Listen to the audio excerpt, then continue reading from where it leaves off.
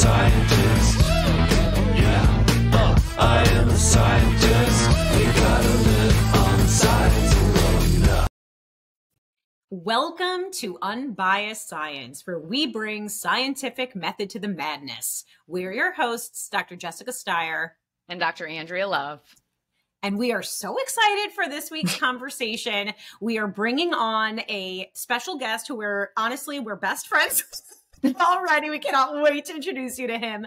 But we're going to discuss generally celebrity health trends that have gone viral. And we're going to kick things off with something that we probably get hundreds of messages about every single week: the full body MRI, made popular by Kim Kardashian and a handful of other celebrities. So let's dig in. I'm going to introduce Dr. David Robert Grimes. We're going to call you David. That's okay, Dr. Grimes? You like, yeah, go for it. Go for it. Okay. Dr. Grimes is a scientist and an author with a keen interest in the public understanding of science. He did doctoral work on ultraviolet radiation physics at Dublin City University and graduated with a PhD in 2011. He did a postdoctoral fellowship at the University of Oxford, focused on medical physics and oncology. He is the author of the critically acclaimed book, The Irrational Ape: Why We Fall for Disinformation, Conspiracy Theories, and Propaganda, with the North American title, Good Thinking: Why Flawed Logic Puts Us All at Risk and How Critical Thinking Can Save the World. Hear, hear. And it was described as an unstoppable page turner by Richard Dawkins.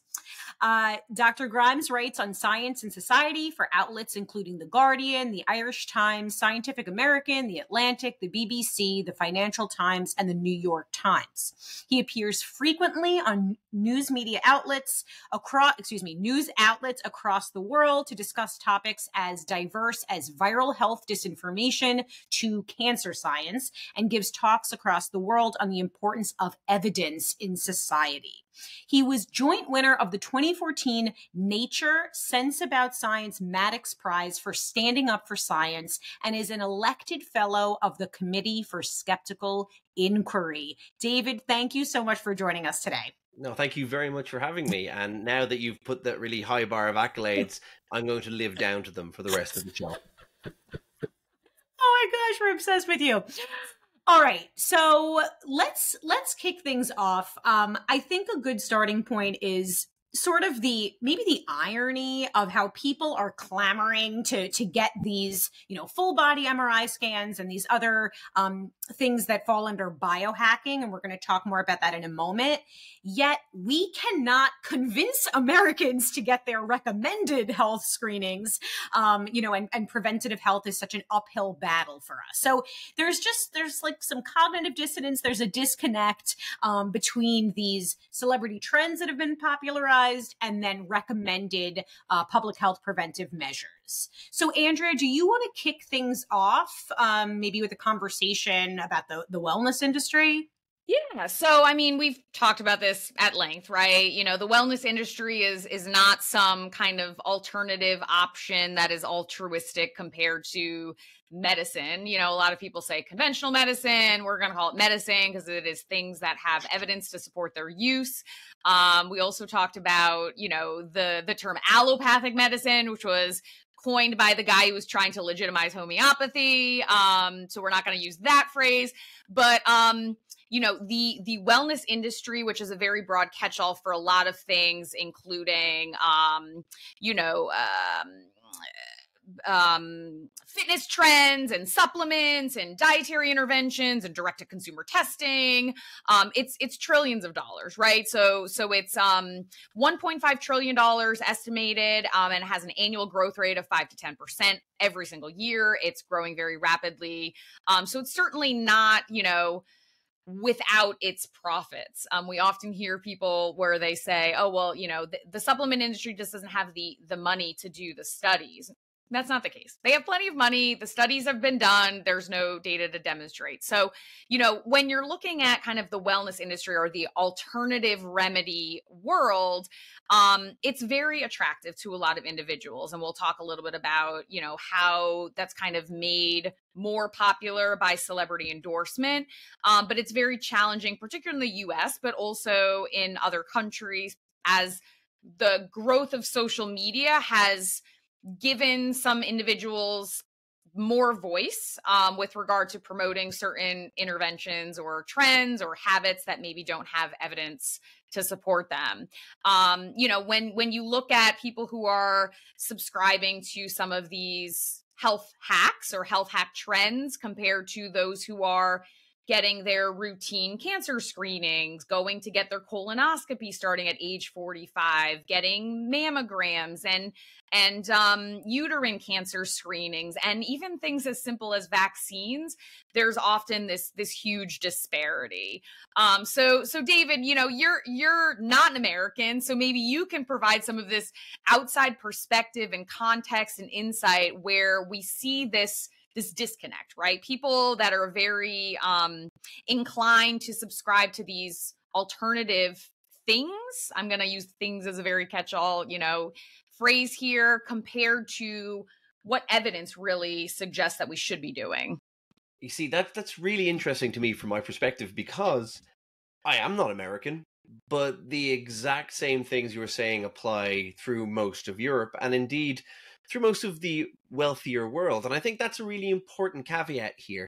This tends to be a indulgence that is more supported by the worried well, usually with the wealthy upper middle class people who are the goop generation, if you will, the people to which these things are aspirational products to some degree. Now, screening, and I do a lot of research on screening, like academically, particularly on cervical cancer screening, it's incredibly important, but there's no glamour in it. No one goes in, I'm getting my smear or my HPV test, and that's very glamorous, or even my vaccines, not particularly glamorous. Yeah. But there is something aspirational about saying, I forked out $2,500 for an MRI, or I'm taking these magical, well-marketed pills, right?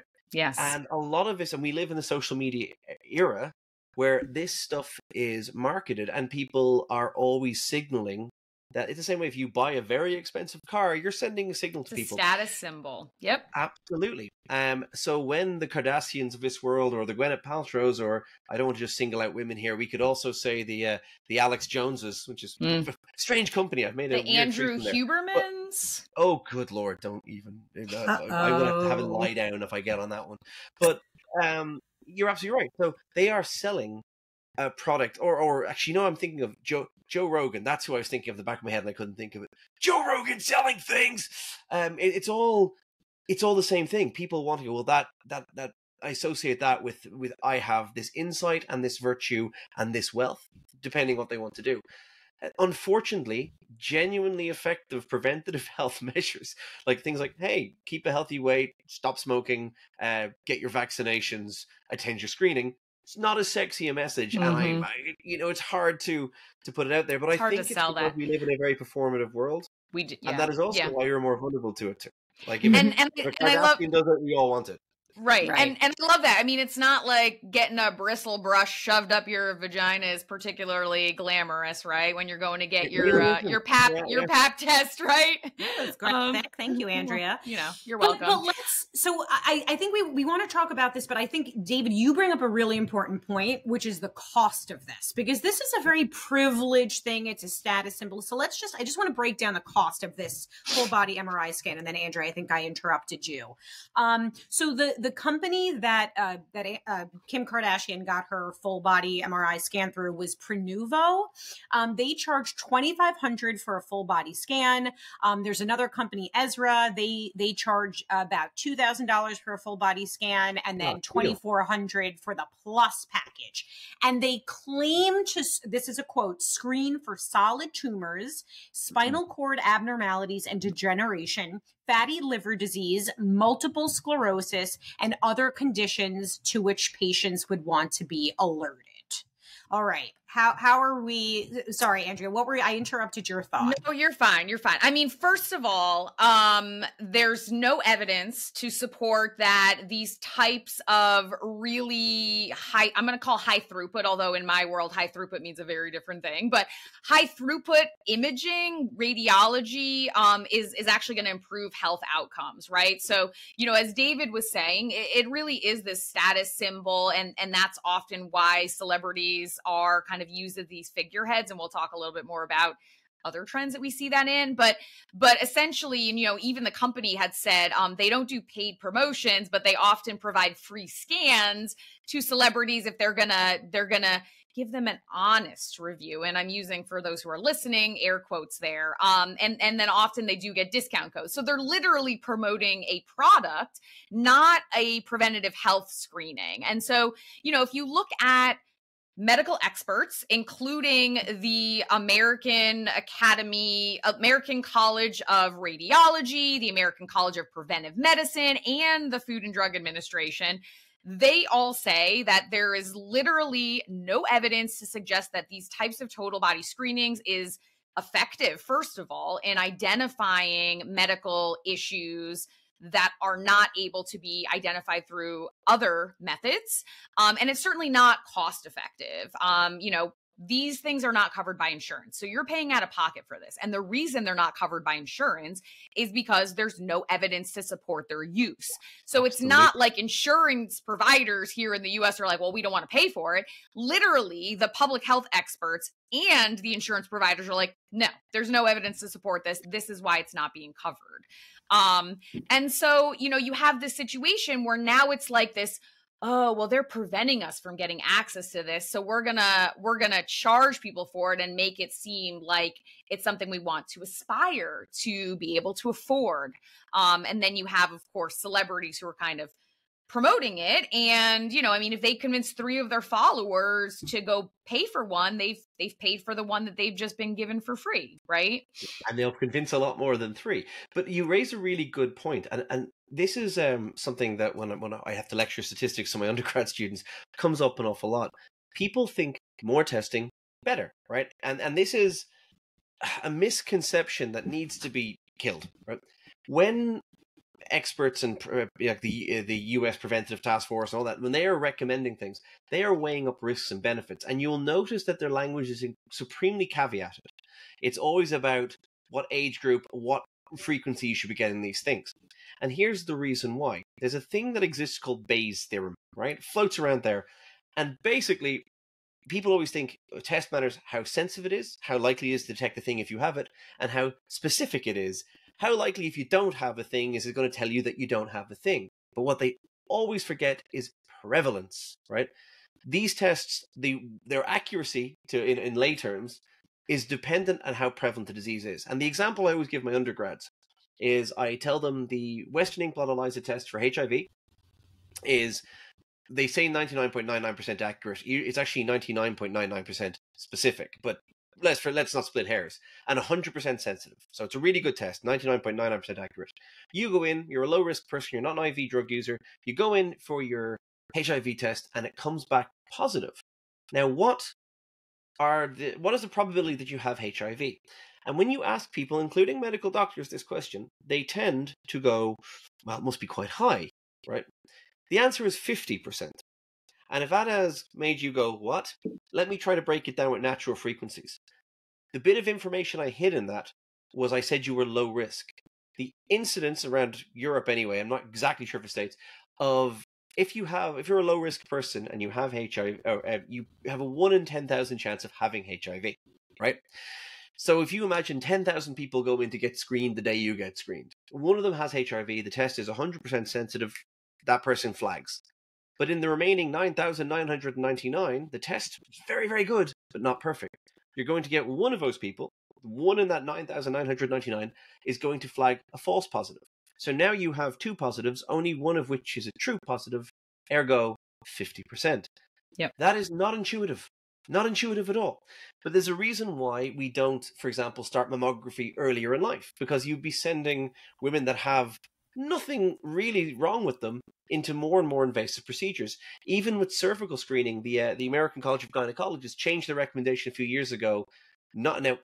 America has weird things on its annual. In Ireland, we have a national program, same as the UK.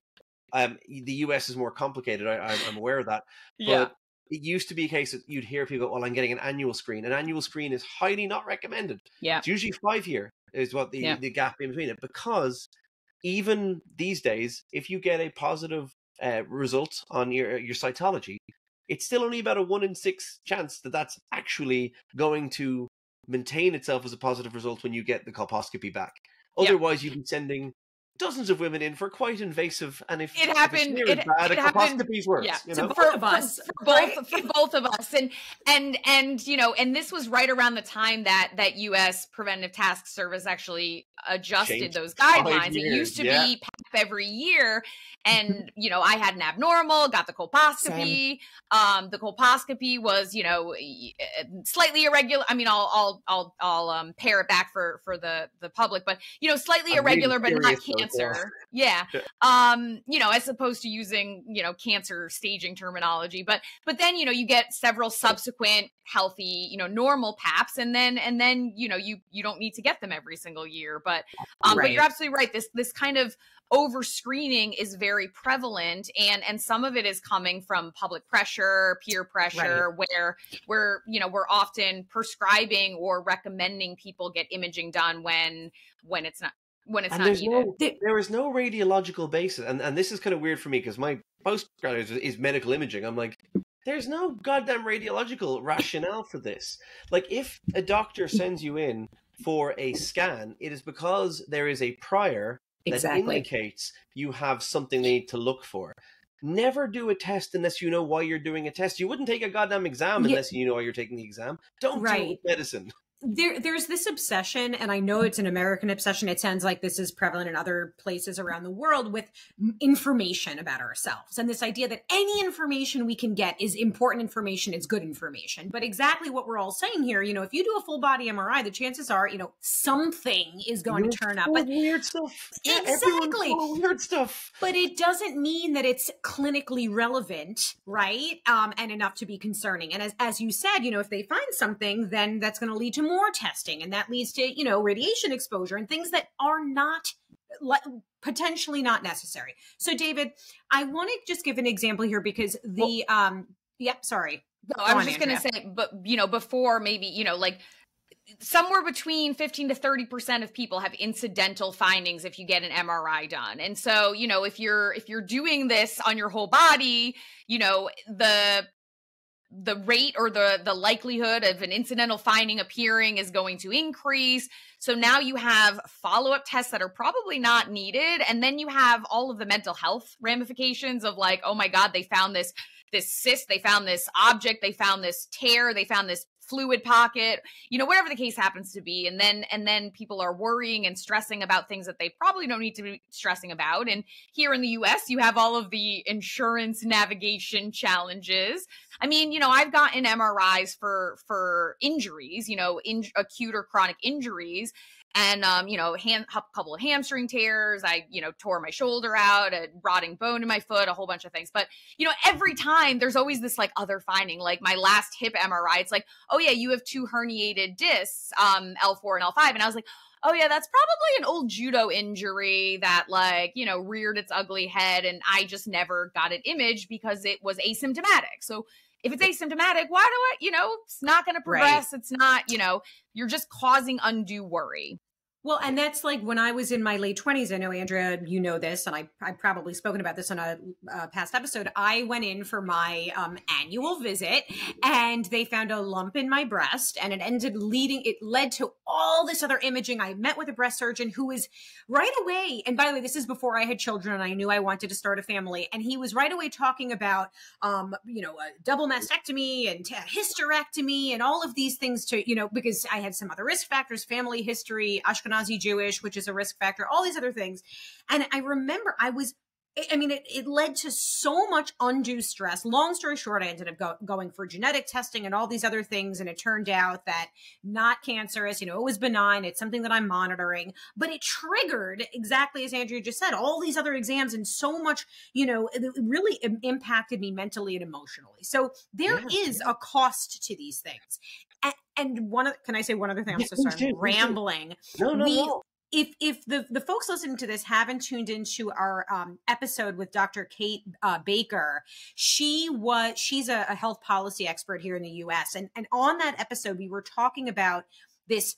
We're ordering too many tests here in the U.S. and it's because a lot of our physicians, they're practicing defensive medicine. There's this fear of being sued in litigation. So we're over ordering tests. People are showing up to the emergency room because they don't have access to a primary care physician or whatever the reasons are for limited access to care. They show up to an ER. The ER doc does not have an established relationship with this patient, doesn't know the full history. So then you're ordering all of these tests. This is already a big issue for this country. And now you slap on these celebs glamorizing this and making us all think that this is a necessary thing we should be doing. It's very problematic. Sorry, David. No, not at all. That's a really brilliant point. So an adversarial medical legal environment, the States is renowned for it. Weirdly enough, so is Ireland. We actually sue on a similar rate, and we're outliers in Europe. But I can tell you from the screening service side, it messes up our healthcare because you have people ordering tests you don't need. And then you have people when, things don't get detected screening or weren't present there, you have questions of legal liability and for non-negligence, which is bizarre. And it's an absolute nightmare. But it does encourage this kind of practice of just throw a bunch of tests at it. But again, if a test is done without a proper rationale for doing it, and unless you and this is where the idea of Bayesian priors, Bayesian, what's the pre-existing probability, and that's not and I totally understand why people get flummoxed by that. It's not intuitive. It's not even intuitive to people who work in the field. I mean, I work with a lot of medics and physicians, and often I have to gently remind them, hey, yeah, if you do that test now, it's gonna screw everything up because that's going to give you this prior. Another thing you brought up there about like risk factors. Risk, and I think risk is so poorly understood in the public domain that people hear risk is destiny. For example, if you carry BRCA mutations for breast cancer, you are the base rate in America for a woman being diagnosed with breast cancer by age 70. And remember, a diagnosis doesn't mean this is going to kill you. In fact, most of them don't. It's just when you live long enough, you get cancer. It's pretty much how the body works. It's about 12%. If you have BRCA mutations, it goes between 45 and 80%, right? But that's not 100. And that's the thing. Risk factors can increase multiple fold, relative risk, and still be relatively low. But because we don't understand numbers very well, even if we're given this information, if someone does, and this is why testing, genetic testing, you're like, well, okay, but how do you interpret that result? And if you don't understand the basis of risk, like when Kim Kardashian did that scan, she was like, oh, I have this. And I was like, but you don't. Firstly, she didn't know what an MRI scan was. She says it's like an MRI scan. It was an MRI. Okay, that they've existed for some time. It doesn't expose you to radiation. I was like, well, technically it uses radio frequency, which is radiation, but let's not split hairs. It uses magnets, so it doesn't use ionizing radiation. But let's forgive her for getting that wrong. But even then, if you were to give a risk report, if I was to do a random genetic test right now and say I have mutation X, Y, or Z, what does that risk mean in context? That is never a straightforward question, and it's not really something that patients should be trying to interpret for themselves. Yeah. And you bring up this other point, which is related to all of these things, which is that, the public, non-scientists, and I like the fact that you brought up medics and physicians, because I think there's this common misconception that they are scientific experts, particularly with regard to statistics and methodology and interpreting data. And that's not the case. And so they may be ordering tests that there's no statistical reason to do. There's no underlying risk factor or even relative risk to consider.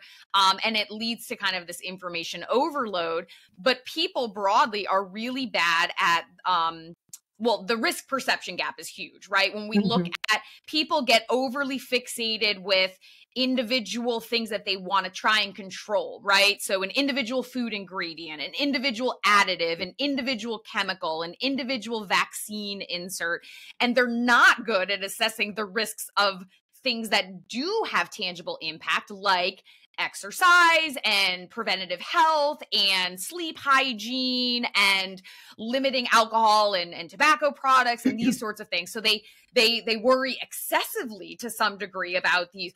Well, what's in my cookie that I'm going to eat one of today and not have any more for the rest of the week, but not worried about, the fact that you have a completely sedentary lifestyle.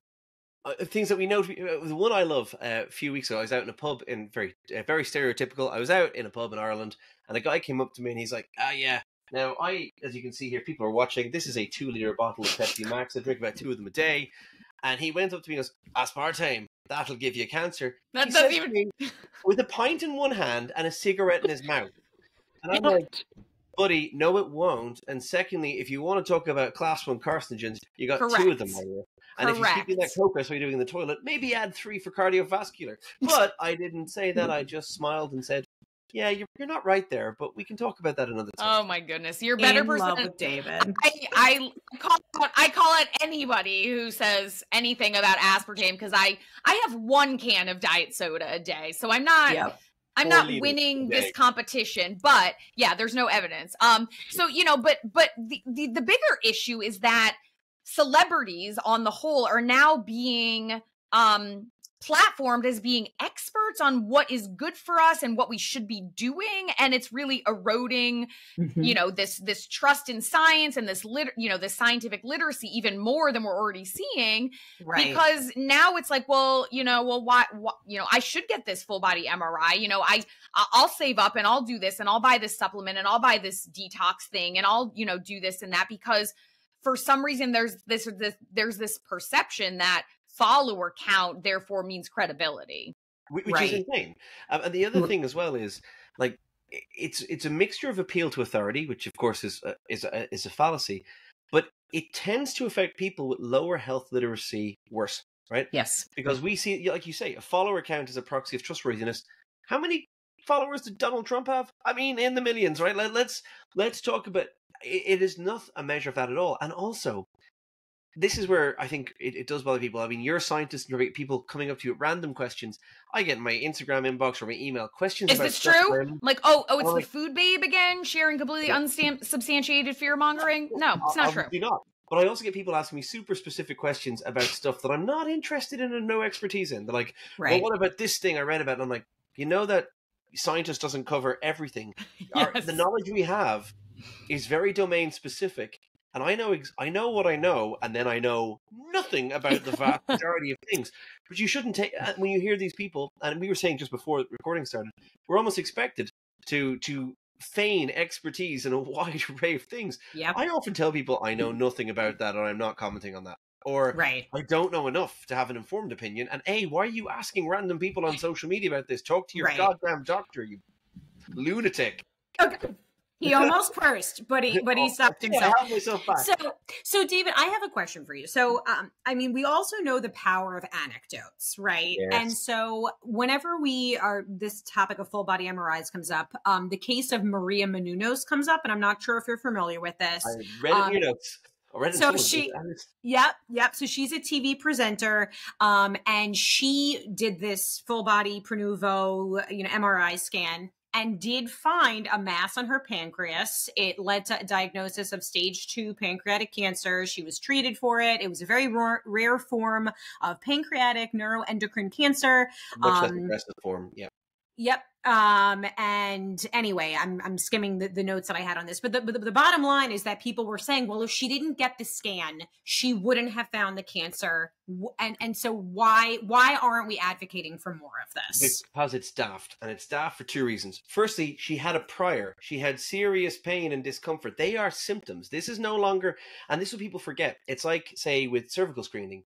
If you're bleeding out your vagina, you have gone way past. Screening is supposed to detect asymptomatic people, the ill but healthy, or the soon to be ill but currently healthy. Right, that is how screening is designed to do.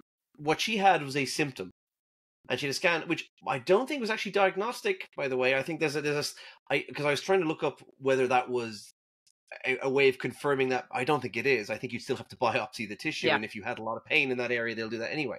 So it's a bad example for a few reasons, but also it's complete space. If you went to a convention of national lottery winners and everyone there was telling the story of how they bought a lottery ticket and won, you would be very much in a survivorship bias situation if you went, wow, everyone wins the lotto, right?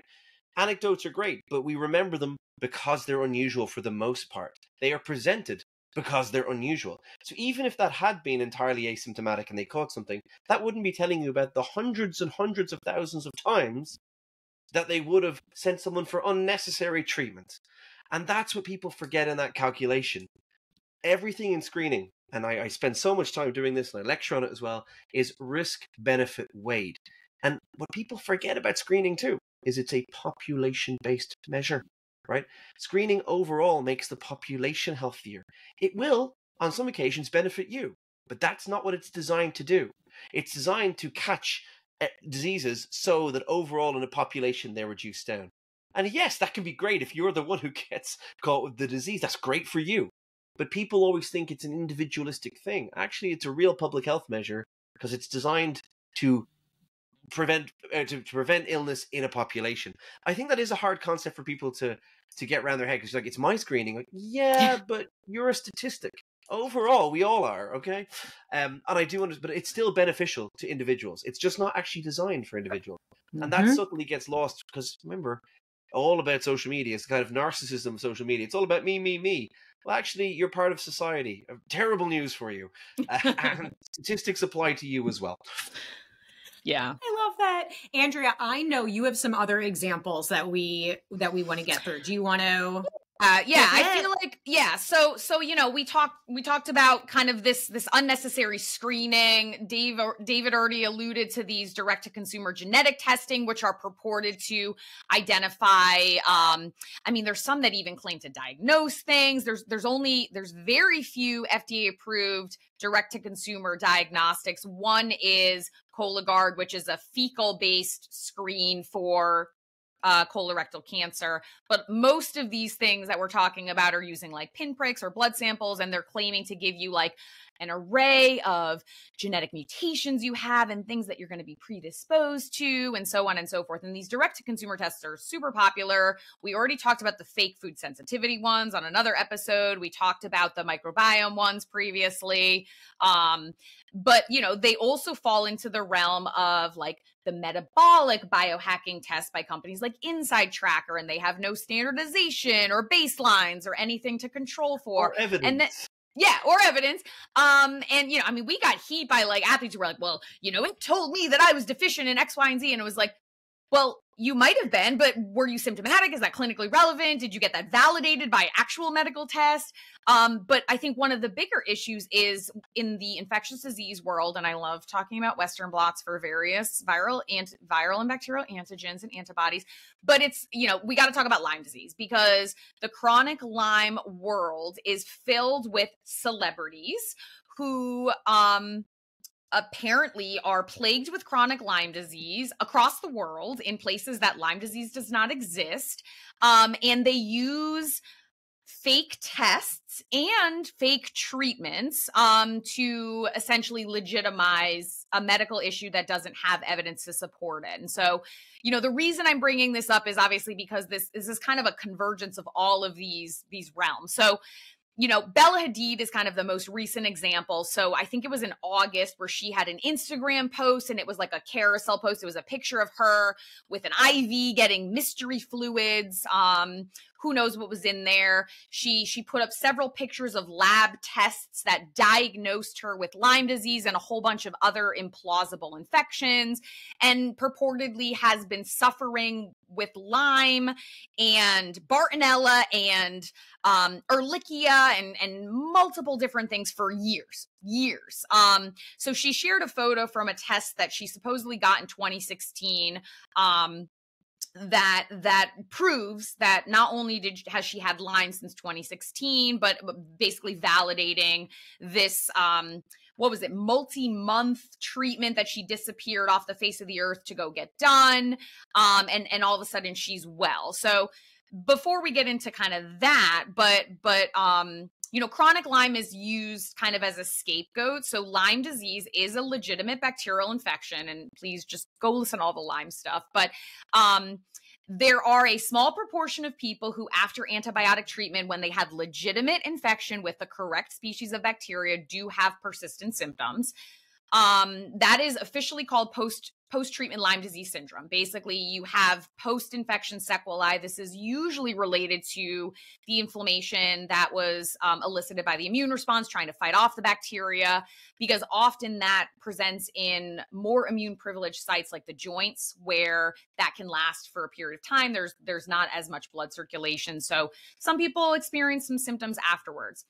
It does not mean that you have a persistent infection. It does not mean that the bacteria are dormant. It does not mean that the bacteria have formed cysts. And it does not mean that you need extended treatments, particularly antibiotics or others.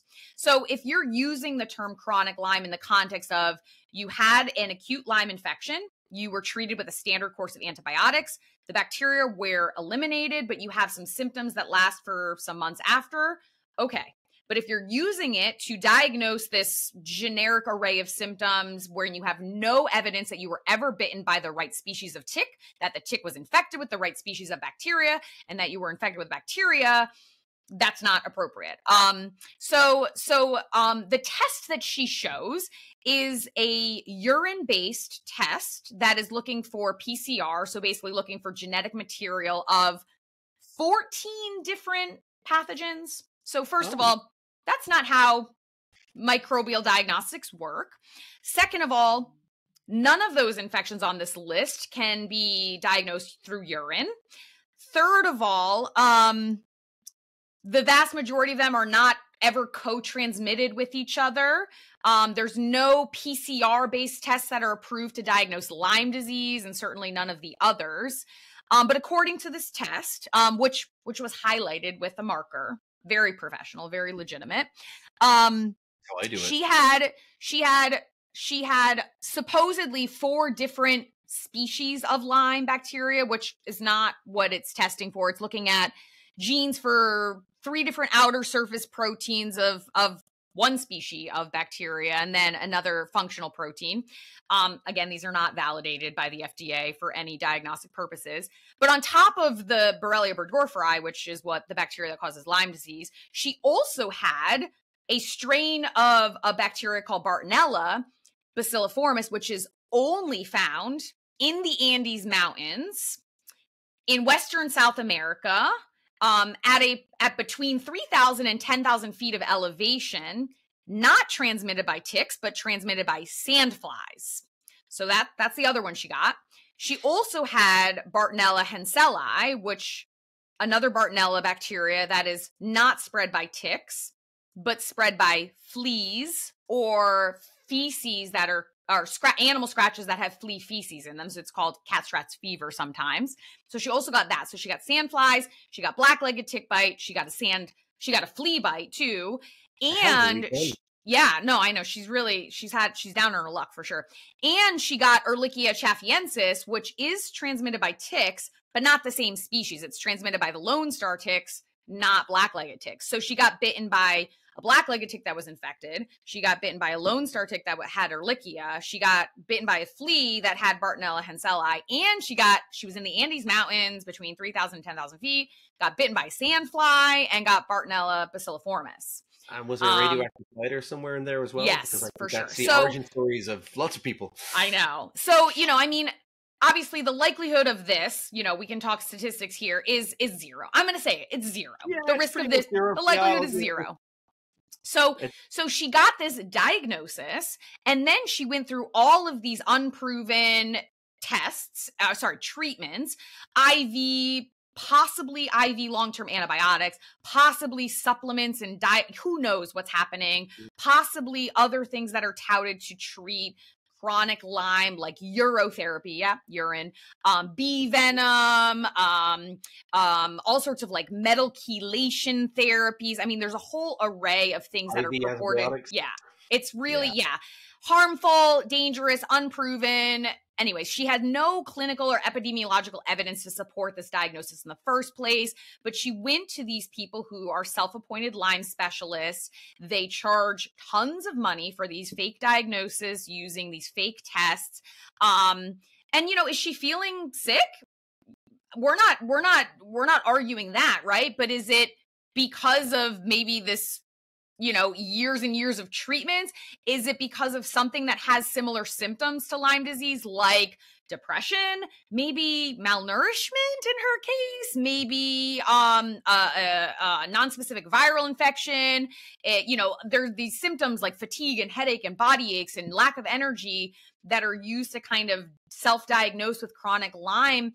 Particularly high rates among celebrities who are very unlikely to be traipsing around in tall grasses, getting tick bites in a relatively narrow range of states in the US where Lyme is endemic. So, you know, you've got this, you know, issue, and people are like, well, you know, what's the harm? Because she's just doing it to herself. But the issue is, these things are harmful, but she's platforming it to 56 million followers, right? And other celebrities are being the figureheads, right? Chris Maloney, the guy from Law & Order SVU, he's now the face of a fraudulent Lyme advocacy organization, suggesting that there's no cure for Lyme.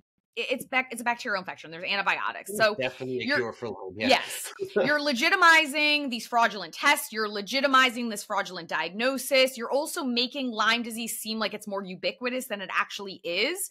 Yes, it's the most common tick-borne illness in the US, but it's actually kind of hard to get. It's about 1 to 5% of tick bites actually result in Lyme, which is an infection with this one species of bacteria. And you need to make sure that the right ticks are present in that area, that those ticks actually have the bacteria in them, that the tick bites you and feeds on you for a certain period of time. And there's all these celebrities nowadays that are claiming that they have chronic Lyme in places in the world that Lyme doesn't exist, like Australia and Africa and South America. Lyme doesn't exist in those places. It exists in North America and exists in Europe and like a chunk of Europe. It's very rare in UK and Ireland, in island-based countries. It can be found in certain places in temperate Asia and Eastern Europe, but you're not finding it in all these other places in the world. And so, you know, you're doing this disservice because there may be a real reason that these people have symptoms, but it's not because of this fake, you know, in this case, fake bacterial infection. But then it gets more attention because it's being platformed and all these other people are like, oh my God, I feel like that too. Maybe I have chronic Lyme. I'm going to go buy this urine test at CVS and I'm going to go diagnose myself with Lyme disease. And then they're getting all these unproven and harmful treatments. And because these people are prominent, right? They're celebrities. The media picks this up and it's further legitimizing it. And with the Bella Hadid story, one of my board members at the American Lyme Disease Foundation was misquoted. And so I reached out to the reporter to get it corrected. And they were like, oh, well, we'll remove the quote. And I was like, well, do you want to actually address the misinformation about Lyme disease? No, they don't want to address it. No. That ruins the story, doesn't it? But you actually, this is an interesting world that you have to inhabit in this regard, because I made the mistake about 10 years ago of stumbling into the chronic Lyme disease I'm so community. sorry. Now, if I'm not mistaken, it was Alan Steer or Alan Steele who discovered Alan Steer. Well, he yeah. was So bodyguard for a while, didn't he? That was sorry. Yes, Alan yes. Steer. Alan Barber, who's actually one of the people who created the media that we grow, that the big bacteria is called Barber Stoner Kelly media. He like, it's his namesake. Willy Bergdorfer, Gary Wormser, like a lot of these kind of very, very high profile individuals, both you know, alive and deceased. Yeah, I mean, there's been legal action, violence, lawsuits. It's very, very hostile. So I went into this very naive about 8 or 9 years ago. It was something for the girl, and I had seen this crowdfunder and it was a massive crowdfunder to send someone to a clinic I knew was a crank clinic. And that's what interests me. I'm like, this person has raised $250,000 to go to the States. This is an Irish person, to a crank clinic. And because unfortunately in the cancer space, there's a lot of crank clinics, and I've written about them before. That's a very tragic and horrible story. I know. Basically, I want to talk more about that later. We will for come sure. back to that. But I knew the clinic, and I was like, well, and then I ended up, I hadn't heard of the thing for, and then I did my bit of homework and said, hang on, this is a junk basket diagnosis. This is a kaleidoscope of symptoms that people self-identified having. And I went down the rabbit hole because I was writing a piece about it, and I found a bunch of people that described themselves as Lyme literate physicians. They were charlatans of the highest order, is the nicest way I can say. Yep. And I wrote a piece essentially to that effect. I still get hate mail to that. It's been almost a decade. Did you get sued? No, Yeah. not for that. No, I got sued for something else, but not for this one. So the term Lyme literate is a phrase that was coined by this organization called the International Lyme and Associated Disease Society, or ELADS. And they will literally sue anybody that tries to debunk the misinformation. But basically what they do is they have this database of fraudulent practitioners that sell these commercial tests that basically they're fake. They just report positive tests no matter what you throw in the test. And they get kickbacks. The doctors get kickbacks for diagnosing people and prescribing unproven and potentially harmful treatments. Yep. And they will go after anybody that tries to call them out. And, you know, even with the ALDF, which is the organization that I'm the executive director of right now, you know, we have to be kind of careful the way we phrase things, because these organizations, the advocacy organization, I mean, we have zero, we don't make money. Like, I have enough money to keep the website going, but these organizations, because they're getting kickbacks from doctors and commercial labs and celebrities, they have millions and millions and millions of dollars, and they will go after you with everything that they can to try and basically grind you into the ground. Straight out of the podcast, right? But what is interesting about it is I talked to patients for the piece, right? And I said, look, and I have zero doubt people are suffering, right? Absolutely zero. But what I'd often ask them is, right, if you hadn't heard this high-profile person X, Y, or Z saying this, would you have gone searching for this as your reason? And why it resonated with me is some of my research is also in misconceptions around radiotherapy or radiation in general. And it was interesting to me because a lot of the things being described are described by the community that self-described as the electromagnetic hypersensitivity community. Now, yes, they report a non-specific range of malaise caused by, wireless radiation of any form. So your cell phones, and often chronic Lyme goes along with EMF sensitivity and toxic mold and candida overgrowth and all of these not real diagnoses. But the one thing I will say to caveat that very slightly is that one of the most interesting things they did with this, and they can do it with radiotherapy, or with, I keep saying radiotherapy, I'm going back into oncology mode, with radiation much easier, are things called provocation studies. And this is the idea. And did you ever watch Better Call Saul, the first season with Chuck in it? It's very like that. That in these studies, you could hide a real cell phone, real router, and if people didn't know about it, they didn't report symptoms.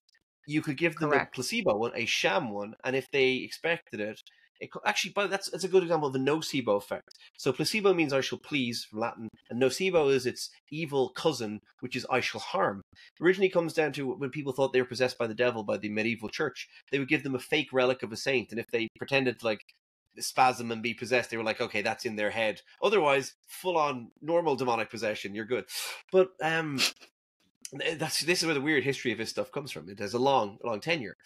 But that these people are suffering is one thing I do not doubt. But that makes them very vulnerable to charlatans, cranks, and particularly celebrities, because everyone loves a diagnostic label. You said earlier on how much people love to have information about themselves. And a label, like I have this diagnosis, is powerful. But I mean, it's something you also be so cautious of, because I'm like, does that fit the right criteria? I wonder, and this is going to get trouble now, I do wonder, for example, if we have people talk about long COVID and they're trying to get prevalence. I'm like, but are we talking about many different conditions and many different, I'm not sure. I say that David, I say this all the time. I'm like, or are you feeling this way because we survived a global pandemic and we're going through multiple, geopolitical crises and a collapse of the healthcare infrastructure? Is depression an actual symptom of a viral infection? Or is it the circumstances with which we are living? Or is it and it could be a mixture of all these things, but when they get bumped into one wastebasket, it actually dilutes both the treatment that we're going to give people. Look, and even if people are totally psychosomatic, even if this is, I will be the first to tell you that just because something is, inverted commas, in your head doesn't make it any less real. If you are suffering, you need help for that.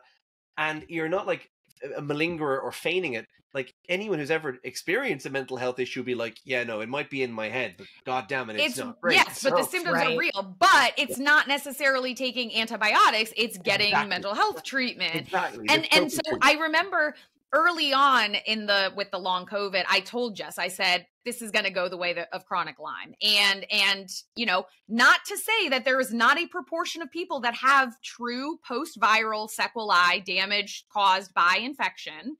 But there are also people, because there's no way to really diagnose this or look for a biomarker or anything, that are attributing symptoms to long COVID that is not actually caused by a viral infection.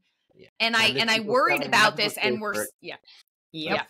Yeah. So there are so many different examples that we could give of this phenomenon. I just want to tell you a list of things that we were considering talking about in this episode, and then maybe we can start to close out by maybe just talking about one in particular, Andrea, I know we wanted to chat about. But we were talking about, IV drips we've talked about before, vaginal sunbathing, cryotherapy, coffee enemas, thank you, Gwyneth, and then urotherapy, where people are actually drinking their own urine. So there's no shortage of this stuff. But, and conveniently, a lot of those are also touted as treatments for chronic Lyme and for EMF sensitivity and toxic and a lot of these, again, the kaleidoscope of symptoms that don't have an actual cause. So let's talk about bee sting and venom therapy. Anytime I go now to the store, I see so many cosmetics that include, bee venom, and there are all these claims being made. So what is it also called?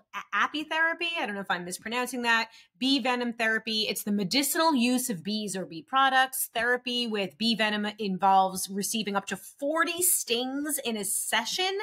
Sometimes people actually have the venom administered by needle or syringe instead of actually being stung by bees. But ice is used to numb the skin, reduce pain. Sometimes people are getting multiple sessions in a week.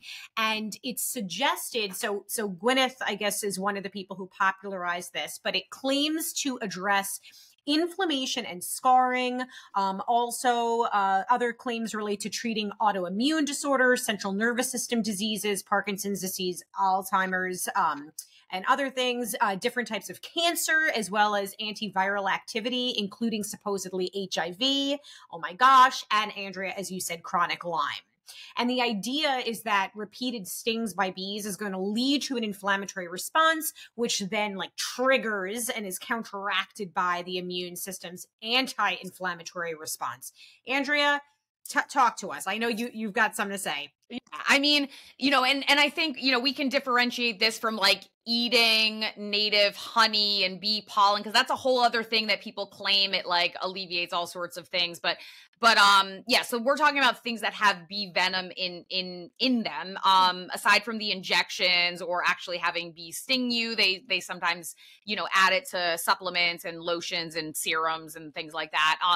And before we maybe get in, this is different than allergy immunotherapy, which is basically someone has a legitimate allergic reaction to a particular bee venom. And these are species specific, right? There's a different venom that's produced by honeybees versus what's produced by wasps. So allergy immunotherapy is using a very small dosage of the allergen, which is the substance, the protein usually, that triggers the allergic reaction. And by introducing that medically under the supervision of a clinical allergist with a very, very standardized dosage in a subsequent procedure, you basically train your immune system to elicit what we call tolerance. So your T cells and your immune system stop having this overreactive response if you did get stung by a bee at a later date. So that's a medical use that's very different from this new bee venom. Well, I don't want to say it's new because again, it's co-opted by these traditional whatever practices. But the big TLDR is there's no robust scientific evidence that this is effective for the litany of diagnoses. And I checked WebMD because WebMD is usually pretty generous with therapeutic benefits. And even WebMD was like, there's no evidence that it's going to help with MS or nerve pain or inflammatory conditions or Parkinson's or Lou Gehrig's or whatever the case happens to be. See, my dad used to keep bees, right? This is why it's so crazy to me. You ever been stung by a bee? It's not great, right? And It's not also, great. it's goddamn cruel because a stinger in a bee is attached to their internal organs. It rips out, so you're killing bees for I what know. purpose? I know. What's Makes really me very strange, sad. now I'm my results. My fear, like, okay, you mightn't start off as allergic to bees, but after a while, if you suddenly got sudden onset anaphylaxis, I reckon, it's not going to cure you much.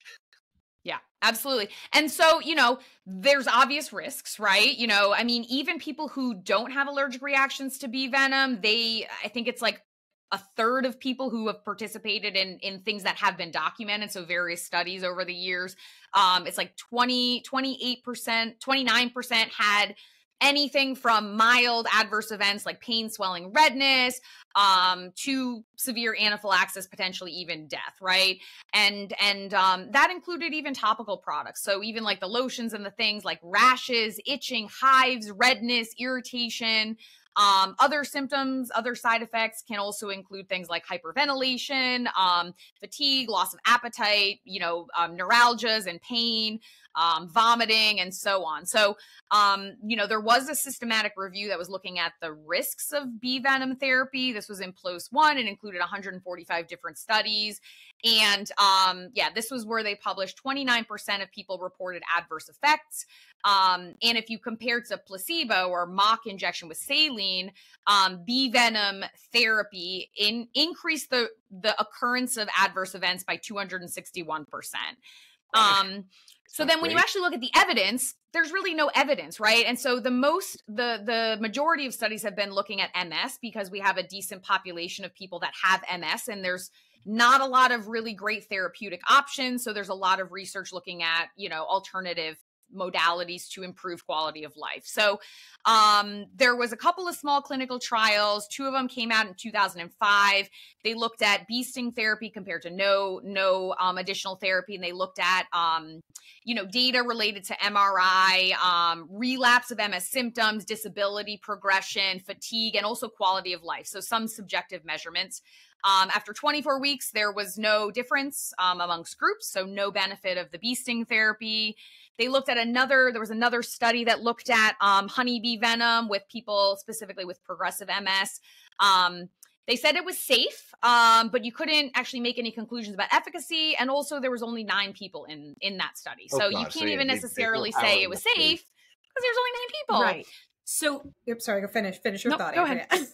I was going to say, David, right before we hit record, we were sort of, talking a little bit. And one of the things I think is relevant to this conversation, because undoubtedly after someone, people are listening to this, someone will send us an article that shows, quote unquote, that bee venom therapy does improve outcomes, whatever, X, Y, and Z. So can maybe this is a good place to sort of round out the conversation.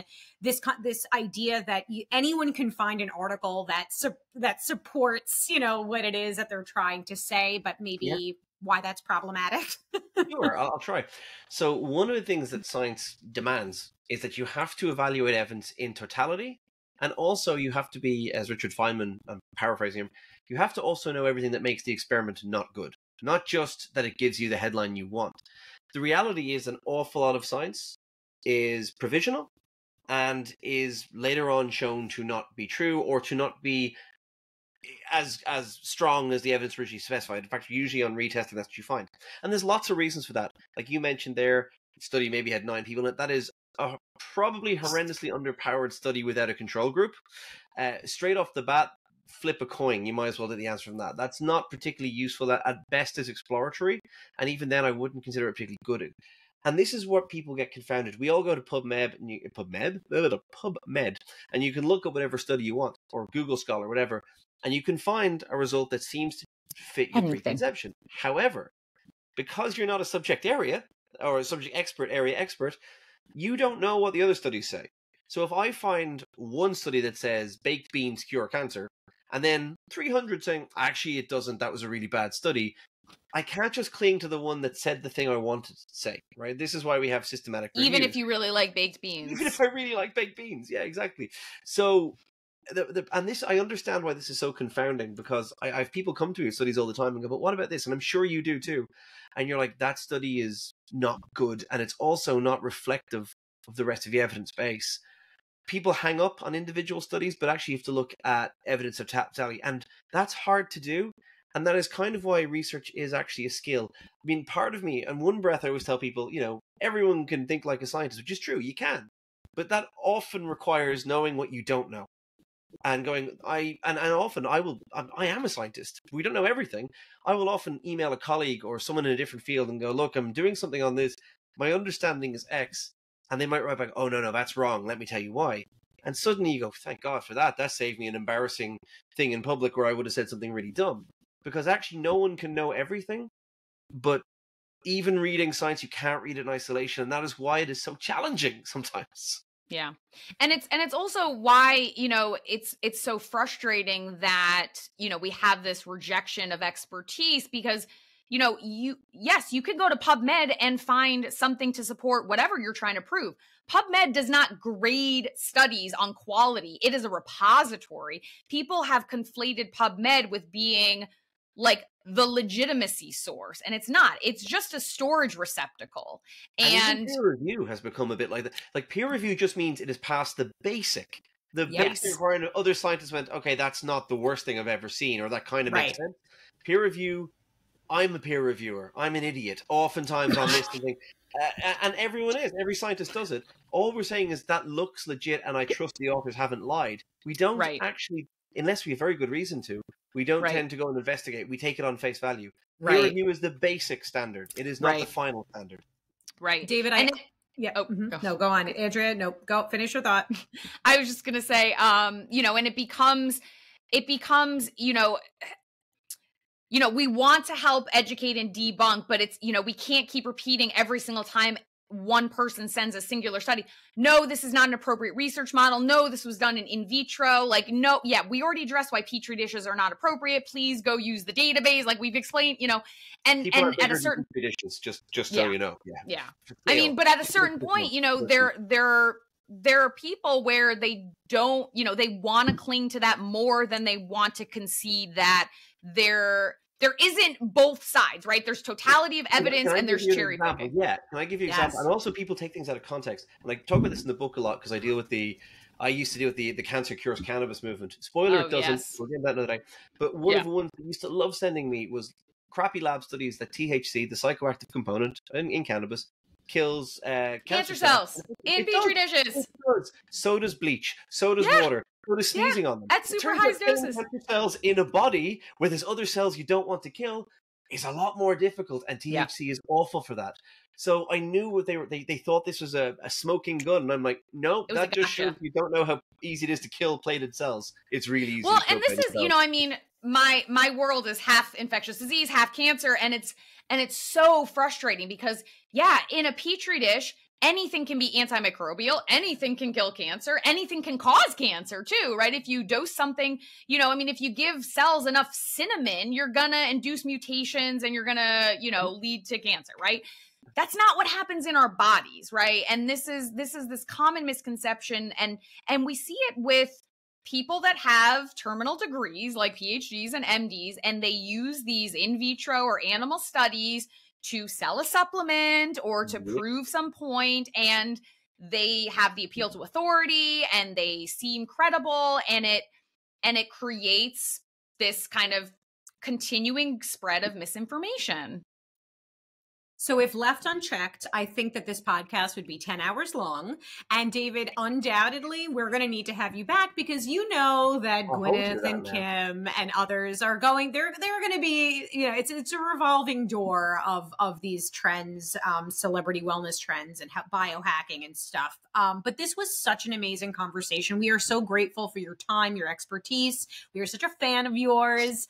And I'm dead set on meeting you at a pub, ideally in Dublin, but also here in the States, if that works. Why not both? Oh, love the way you think. Love it. Folks, thank you so much. Absolute pleasure to speak to you both, and big fan as well. So Super important topics for everyone. It is complex and nuanced, and our goal is to make sure that you don't get misled by celebrity influencers who unfortunately are promoting bunk science. I'll use a delicate phrase. So thank you, David, for joining us. Obviously, this is not the last that we will see of you. And to our listeners, we hope you learned a thing or two. If you want to support our efforts and help us grow the impact of unbiased science, feel free to support us. You can pick up some snarky merch if you want a shirt that says "Got aspartame," or you want your body as a sack of chemicals, or whatever the case you want. You can also leave us a donation, and you can sign up for our newsletter, which is on Substack. It's the unbiasedscipod.substack.com, and our website is www.unbiasedscipod.com. And please subscribe to our YouTube, where we have video of all of our beautiful faces, and all of our other social channels at Unbiased SciPod. Catch you next time on the pod, your trusted source for no nonsense, just science.